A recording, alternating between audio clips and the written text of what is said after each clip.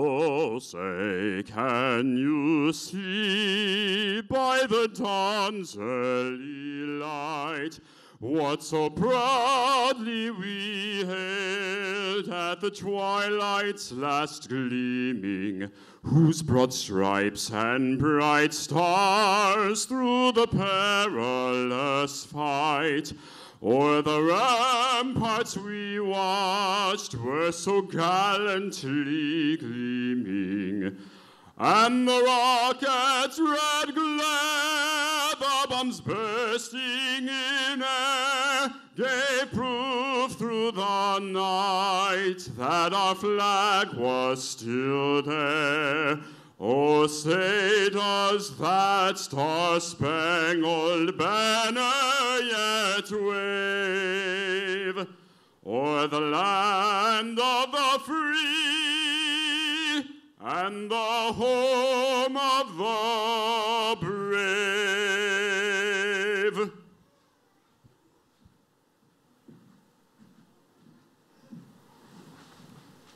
Happy birthday, Army, and congratulations those to you who are re-enlisting today. I invite you to pray with me. Almighty and wonderful God, our rock and our salvation, we gather today to celebrate the solid foundation for peace and liberty that our Army has provided our nation for 249 years. And we remember with thanksgiving the faithful and heroic women and men who have served before us. Grant courage and fortitude to those currently serving in harm's way. Strengthen families awaiting their return, and give comfort to our fellow Americans whose loved ones have given the last full measure of devotion. We ask you now to empower each of us here, Lord, to live out the noble values exemplified in the lives of our soldiers past and present. Pour out a special blessing upon these fine soldiers here today who will reaffirm their commitment to serve and renew that commitment within each one of us, so that our Army will continue to be ready for all that is required of us. By your strength, O Lord, we will keep the lamp of liberty burning in our nation and around the world. In your most holy name I pray. Amen. Please be seated.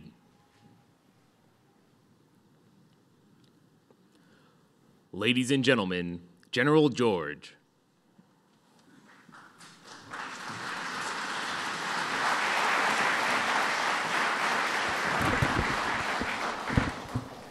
Good morning, everybody. How we doing? All right, we had a great run, so good to see everybody in here. I first just want to thank everybody for, especially from our joint team, for joining us. Secretary Raven, Vice of the Navy, shipmates that are here, and especially thanks Secretary Hicks. I know from being up there what the schedule looks like, so I appreciate you coming down here and helping us celebrate our birthday. I think we look pretty damn good for 249 years old. So, Secretary and I get the pleasure of getting out and seeing what our troops are doing around the world, and it's really impressive. Just got back from Europe, all up and down the eastern flank, and was super impressed with what our troops are doing to build their warfighting prowess. Just the level of discipline that that they show to our partners and allies, and what they're doing, innovating. We got troopers. I said this morning. We got troopers right now laying in the jungle in the Philippines and a lot of other places out in the Indo-Pacific. We've got troopers right now that are out at CTCs that are training and working hard.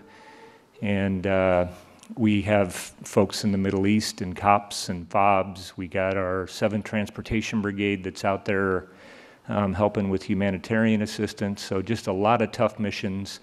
I didn't get into SFABs in Africa, SFABs in South America. So the Army's really busy. And we're very proud of everything that they've been doing. We also were blessed to just be in Normandy and for the 80th, and it was really amazing to meet all the World War II veterans. I think there was about 170 of them there. I'll recommend a book that for everybody to read, D-Day by Stephen Ambrose. It's a really good, it's stories. It's an excellent book. But 3 takeaways for me after that D-Day that I think is important for all of us here and then talking to our World War II vets. The first is that winning wars requires a strong army. Always has, and I think it always will. And so we got to remember that. The second is that the burden of combat, and really the tough part of it, is going to be borne by our soldiers, our NCOs, and our junior officers.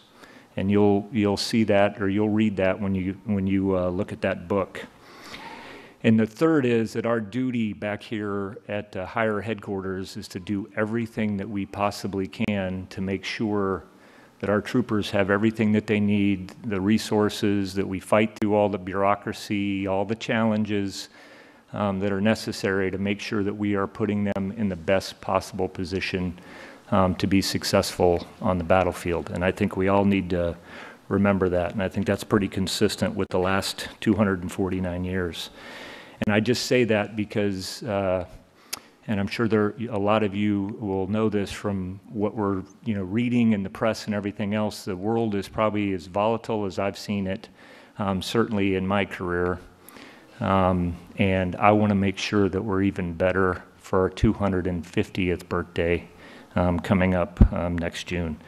And then last, I just want to talk to our most important asset in our Army, and we spent a lot of time talking about equipment, or all of these, and all these re-enlistees. So I would ask you guys all just to stand up real quick, turn around, so everybody can give you a big round of applause.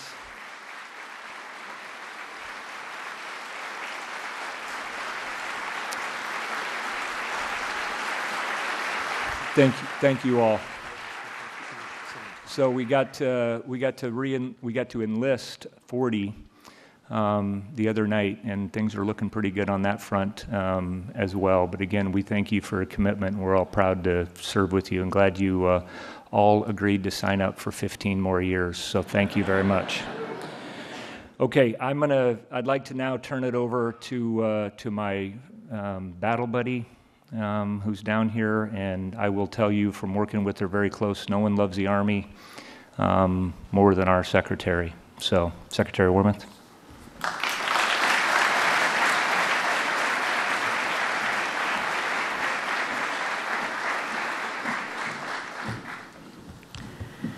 Good morning, and happy birthday, Army. This is great. A lot of us were out running, and now we get to do this, and we get to reward ourselves for running by eating cake, which is going to be great. So it is such a pleasure to share this day with you. And I want to say, first of all, for those of you in uniform, thank you for continuing the Army's tradition of professionalism and warfighting excellence.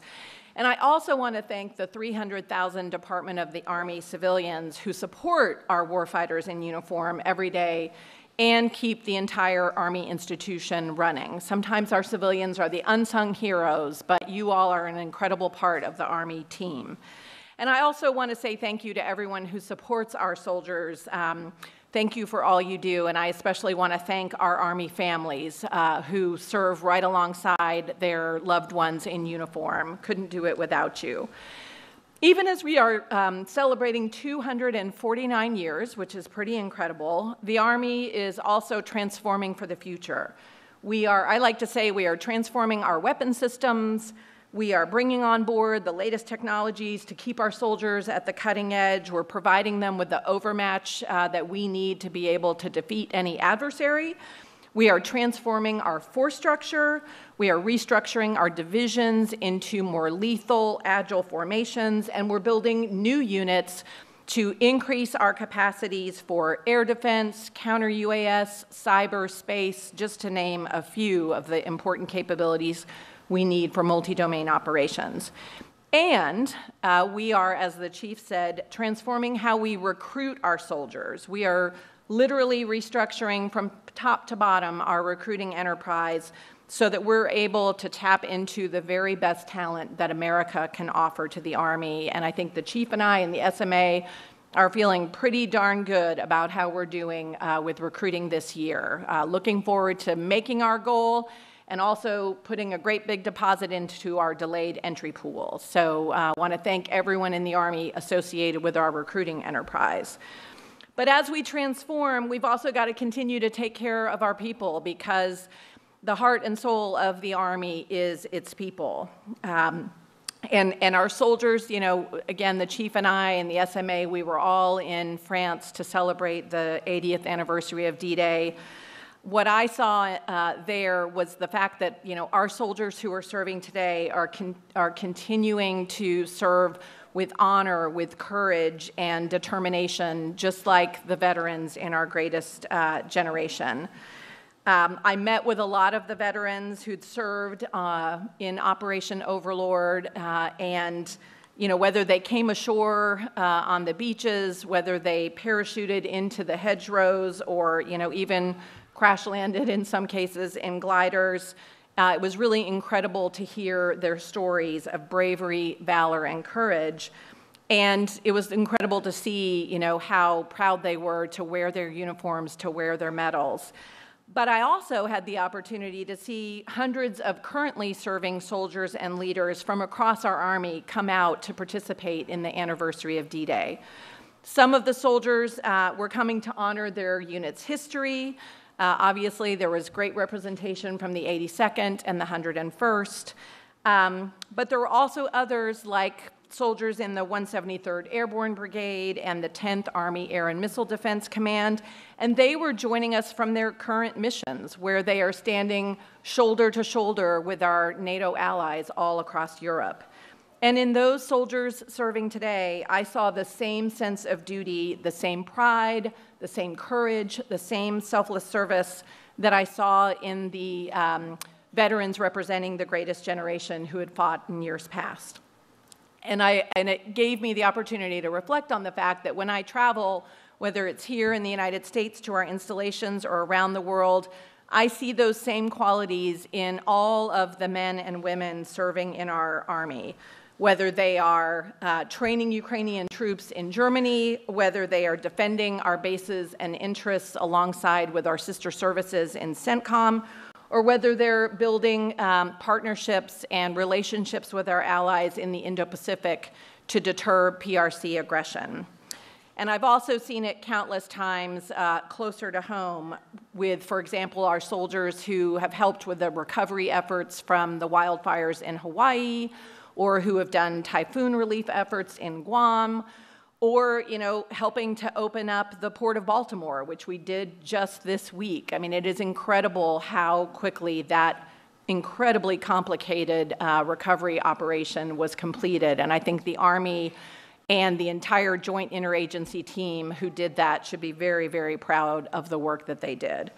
And I see it here today in the rows of all of you who are going to be re-enlisting. And for all of you who are re-enlisting, I just want to commend you for making the decision to continue serving our great nation. You carry forward the spirit of the generations of American soldiers that have gone before you, and we are looking forward to and counting on you all to lead our Army into the future. I'm so proud of all of our soldiers and everything they're doing around the world today, and I'm confident that the Army will continue to be the greatest land fighting force that the world has ever seen. So it is an honor to wish the entire U.S. Army a very happy 249th birthday.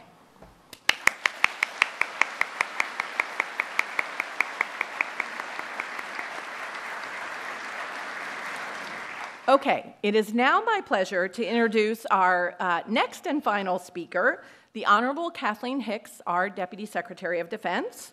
And although the deputy grew up in a Navy family, couldn't not say that, she fully understands the importance of the Army to the Joint Force.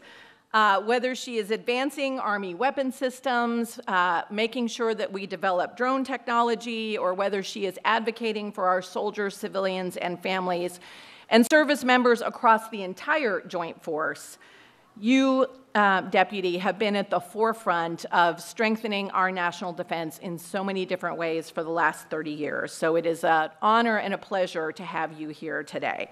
Please join me in welcoming Deputy Secretary Kathleen Hicks.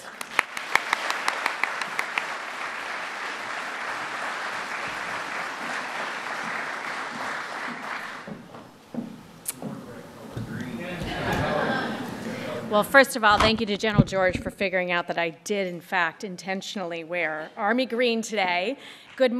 Yes, you can clap at that. It's really such a pleasure to join you here to celebrate the Army's 249th birthday.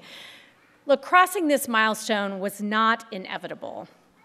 Since the very founding of this nation during times of conflict and peace, we've had forces that have threatened our national security, undermined our unity, and tested our collective commitment to our constitutional principles. The United States Army has been there all along the way, protecting a fledgling nation from tyranny and fighting to ensure our republic could grow and thrive. And the Army's proud legacy continues today. Indeed, the Army's resilience as a fighting force and as an institution is a model for militaries all around the world. History, of course, has shown us that freedom has a cost, and our soldiers have bravely borne it time and again. Last week, alongside our allies, of course, we commemorated the 80th anniversary of D-Day, a stark reminder of how the U.S. military has been a beacon of hope and liberty around the world. The prior week, we observed Memorial Day, paying homage and solemnity to those who made the ultimate sacrifice for the freedoms each of us enjoy today. And last Friday, I had the opportunity to deliver the commencement address to the 2024 residential graduating class of the Army War College. Many of those graduates commissioned about 20 years ago, knowing that they would likely deploy to or in support of war zones, active war zones in Iraq and Afghanistan. For each generation of soldiers that have served, and to those of you who carry the torch and serve today, we owe you a debt of gratitude. There is no Army without its soldiers. You are the reason we are even able to celebrate this birthday. I can think of no better way to commemorate this anniversary than a re-enlistment ceremony. So I would like to join the leadership of the Army in acknowledging these 31 soldiers in front of us who will be re-enlisting today. The Army may be big, the largest military service after all, but each and every one of you is a critical contributor to that whole. Your service personally matters to our national security, and it matters for our democracy. In a few moments, each of you will raise your right hand once again and pledge an oath to support and defend the Constitution. It is my hope that you feel to your core the weight of that oath, the significance of the principles and values you're committing to uphold. Each day that you serve the Army, you are dedicating yourselves to a cause and mission bigger than any one of us. Some of you joined the Army for that very reason. Others of you might have longed for the adventure and camaraderie it has to offer, or you might have joined because you have a family history or a personal connection with the military, which inspired you. I recently heard one such story, that of Army Major Jack Gibson, which I'd like to share. In the summer of 1944, Major Gibson's grandfather, Private Jim Shalala, was an Army Ranger who fought with units through France and into Germany as the Allies advanced in Europe shortly after D-Day. Decades later, Major Gibson joined the Army as a Medical Service Corps officer and then as a judge advocate. But deeply motivated by his grandfather's service as an Army Ranger, he was determined to become one, and he did. This year, as part of the D-Day commemoration, Major Gibson was one of thousands of service members who made the pilgrimage to Germany, where he reenacted the Allies' airborne landing. Just as those World War II paratroopers inspired Major Gibson, know that through your show of commitment and your donning of this uniform, you have the power to inspire service in others just the same, whether it be through familial or community ties, and whether to become nurses, teachers, police officers, or soldiers like yourselves. Geopolitics have certainly evolved over the past 2.5 centuries, as have our institutions, and those evolutions have yielded many advances for our soldiers. For instance, I'm sure today's uniforms are far more comfortable than those we are displaying here, donned during the Revolutionary War. But even as time has marched on, land power remains as important today as it has ever been. That's because land power is staying power. Building relationships, strengthening deterrence, and promoting stability, those are all keys to promoting peace and security around the world. And if deterrence were to fail and our military were called upon to fight and win, the Army would be integral to the joint force that secures victory. As we approach the Army's 250th anniversary, let's all take courage in the enduring strength and relevance of the U.S. Army. It is and will continue to be the world's greatest land fighting force. So, happy birthday, Army. Thank you for all you do and will continue to do in defense of our nation.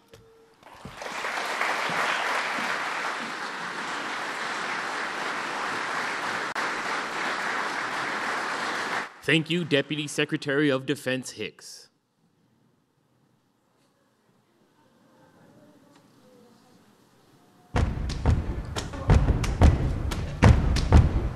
I am John Wardell, and I was a member of the 2nd Ranger Battalion in World War II. Hi, my name is Special Swagenfer. Hello, I'm Brigadier General Matt Stroud. And I'm Command Sergeant Major Kurt Patrolling. I'm Staff Sergeant Inez Hammond. I am Bernie Bluestein, and I was a member of the 603rd Engineers Camouflage Battalion. Happy 249th birthday, Army. Happy 249th birthday to our nation's Army. And a very happy birthday to the United States Army. I would like to wish the Army a happy 249th birthday. And I wanted to wish a happy birthday to the entire U.S. Army. Happy 249th birthday, Army. I'd like to wish the Army the 249th birthday. Happy 249th birthday to the United States Army. And I want to wish the Army a happy 249th birthday. Hoo-ah! Ladies and gentlemen, General George will now re-enlist soldiers from all components of the Army. You ready? Joining General George today are soldiers from the National Capital Region. For those in attendance, please remain seated during the oath of enlistment. Ladies and gentlemen, General George. Okay, raise your right hand and repeat after me. I state your name. I do solemnly swear. That I will support and defend. The Constitution of the United States. Against all enemies. Foreign and domestic. And I'll bear true faith. And allegiance to the same. And that I will obey. The orders of the President. Of the United States. And the orders. Of the officers. Appointed over me. According to regulation. And the Uniform Code of Military Justice. So help me God. Congratulations.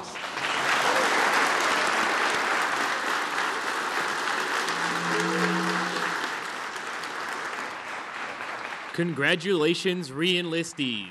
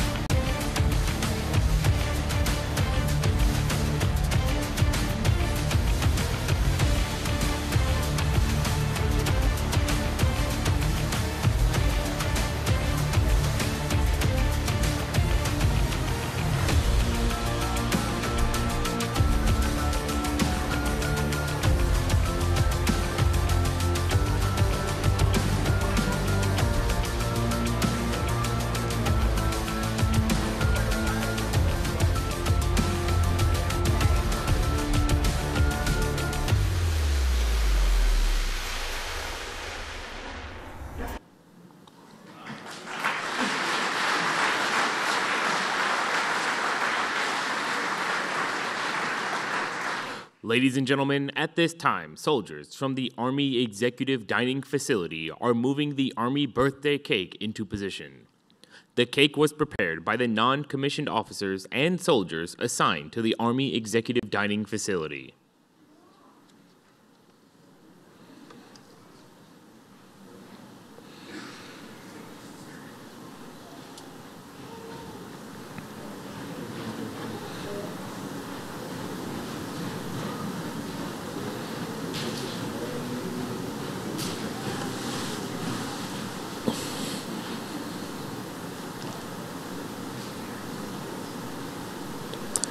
Deputy Secretary of Defense Hicks, Secretary Wormuth, General George, and Sergeant Major Weimer, please take your positions for the cake cutting. To commemorate 249 years of service to the nation, joining them is the youngest soldier, Sergeant Eric Carrasco from the Pentagon Tour Office, and the oldest soldier, Chief Warrant Officer 5, Scott Slider from the Office of the Deputy Chief of Staff, G357. Ladies and gentlemen, please join Sergeant Green in singing Happy Birthday to the United States Army.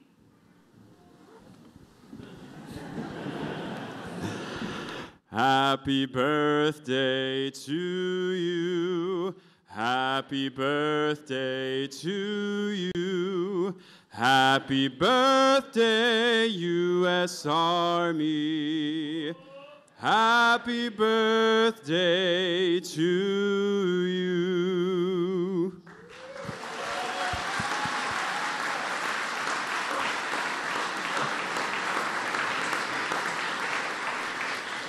At this time, a soldier from the 3rd United States Infantry Regiment, the Old Guard, will present the saber to the Sergeant Major of the Army.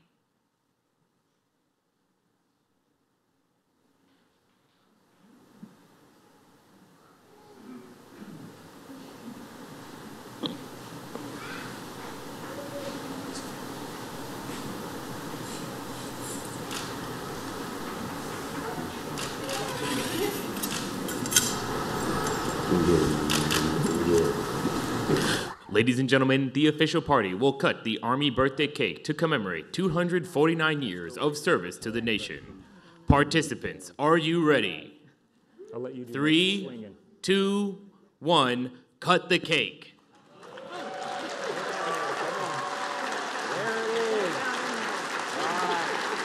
That was almost too many hands. There was too many. All pulling probably in a slightly different direction. You guys, Let's get in here. Come on, jump in. I'll go this way. Yeah, that's right. You don't touch the white cake lid.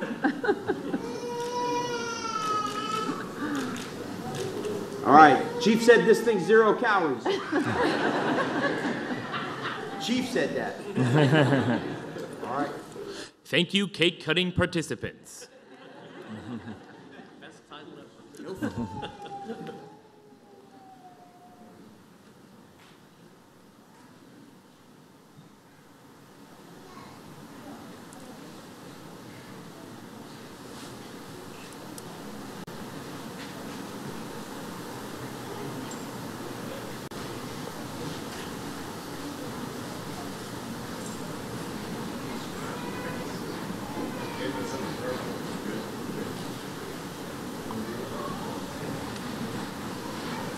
Ladies and gentlemen, please stand and join in the singing of the Army song.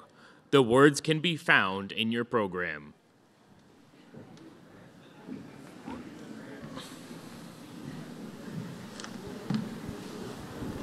March along, sing a song with the army of the free.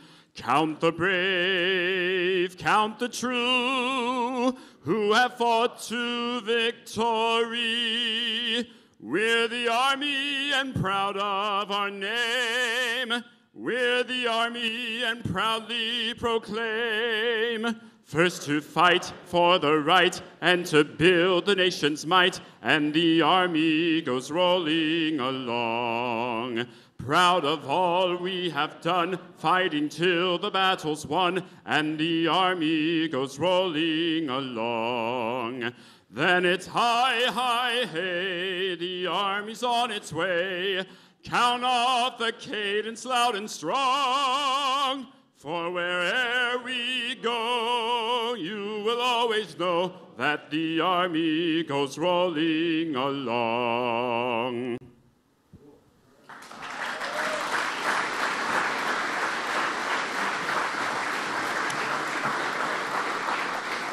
This concludes today's ceremony.